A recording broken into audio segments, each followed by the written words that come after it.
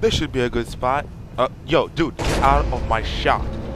Thank you, asshole. Hey, welcome to Elite's Award Behind the Scenes Part 2. I'm your host, Ghost Amel, and I do pretty much everything. This episode comes to and he moved my camera. Thank you.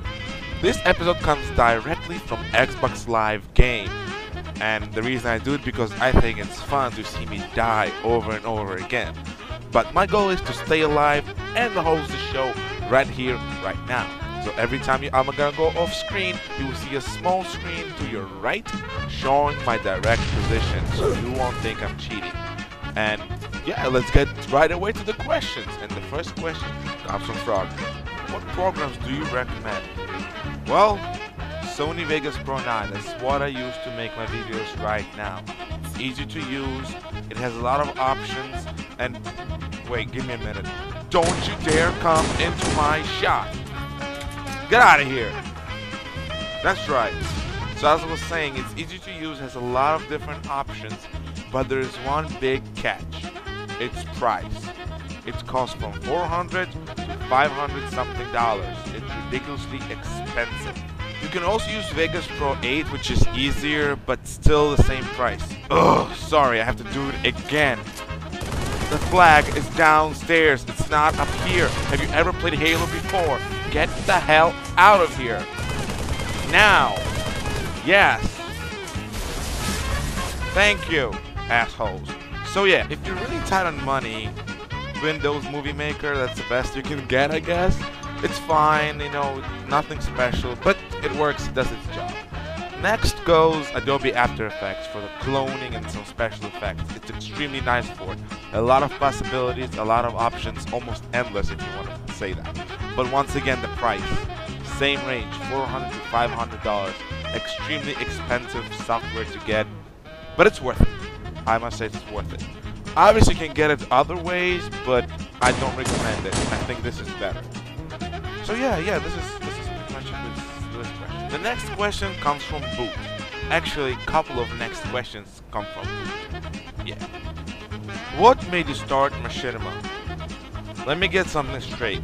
We're talking about Machinima as an art form, not the website, right? Because I don't like the Machinima website. I don't like Machinima in general. The only reason I'm doing this one is to please people over in my clan. It just happens that, according to some people, it's fine. I don't think so. Just make it for fun. It's a lot of work, but whatever, you know? Nothing besides my clan made me start doing this. I'm doing this only for my clan.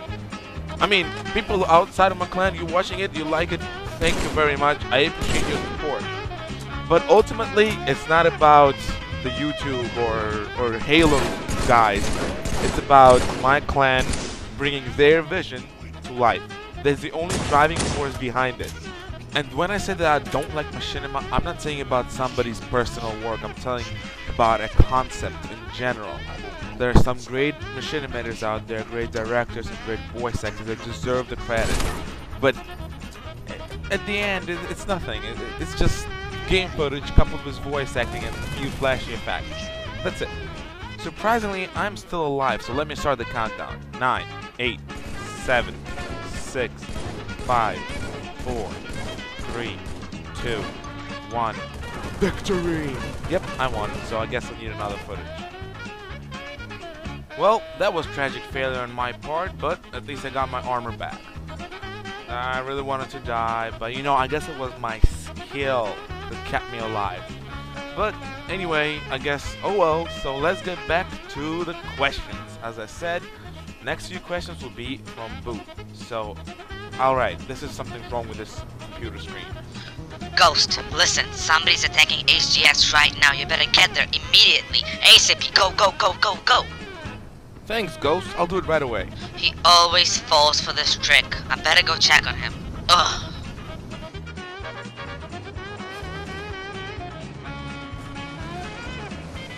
Oh, how I hate that guy. I swear, next time I get him, I'm gonna demote him, put him as a heretic, and I'm gonna hate him for the rest of my freaking life. Ugh, I hate him. Whatever. Next question comes from Boot. Boot, question number 3. How do you come up with dialogue? That's a really good question, and I must say that it's not easy. It's not easy at all. For example, this scene from episode 2 was provided with dialogue to me. It was part of a story, and part of a character, so I really did not have to work much with it. But I still have to make it sound as real as possible, and what I see the character saying it in the way it's saying it. Obviously, the footage and some certain parts of setting are mine, but the core of the meaning behind it and the actual dialogue was provided to me.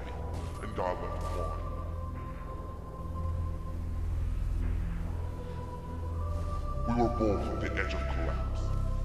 And then they took him away on a ship.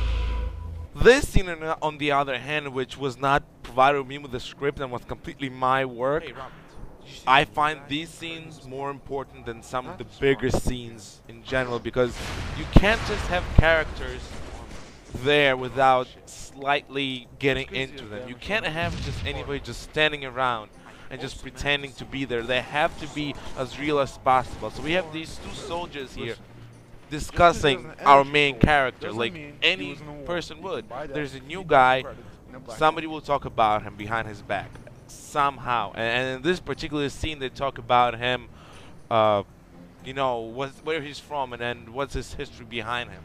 But this scene is also important because it develops this feeling of loneliness for this main character with this news thing that I put in about the new armor coming out and Spartans becoming obsolete. Headquarters have announced the distribution of new human exoskeleton power armor named Viper. Unlike the previous models of the armor, coming up with dialogue for this particular scene wasn't particularly hard but tricky. How to fit in dialogue with the main theme of the episode.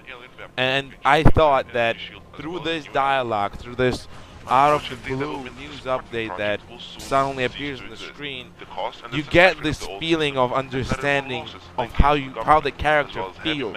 Because you hear this about obsolescence, loneliness, mental disability, mental problems, and you understand why the character is the way he is, without character actually telling you this with his actions. Which I found was really clever. At the same time, it was mundane dialogue, which was not part of the script and not part of any plan. I just came up with it there and then. Another great example of how I just come up with stuff. Nothing of this was planned. I had the plan of this message, but nothing in particular. So I just came up with there and then with it. What would this captain do? Why would he do it? And at the same time, with this dialogue, I would give him character. Like now he's bowing down and saying, I can't believe I'm doing this. You feel that he doesn't want to do this thing he's about to do, which you find out later on. And then this little scene with two of them talking reveals a hidden, much bigger plot of the entire series almost, as well as giving this feeling of, hey, how do these two guys feel? Do they have feelings for the rest of the troops out there? Do they care about anybody else? Same thing with this scene. I'm particularly proud of this scene because I planned, once again, I planned the general idea of what I'm going to say, but nothing was written down. That's the way I work. I never have a script. I have a general idea what I have to do, and once I'm done filming, I just match the time spent with my own made-up dialogue, or with dialogue provided. Nothing is written down. I don't have a guideline. That's what gives me this freedom to do what the hell I want in terms of filming and action and sequences of events. Like, nothing is planned. And I really think that's a bad way to do machinima. But, you know, people do it with the script, I do it without, and I get maybe the same result. But this scene, I must say, I'm the most proud of. And yeah, that's all the time I have for the questions. Again, maybe I'll do another part. If you liked it, please comment and subscribe. Leave questions in the comment box. I died a total of 3 times actually, so oh well, I got my wish. Thanks, and see you later in the next episode.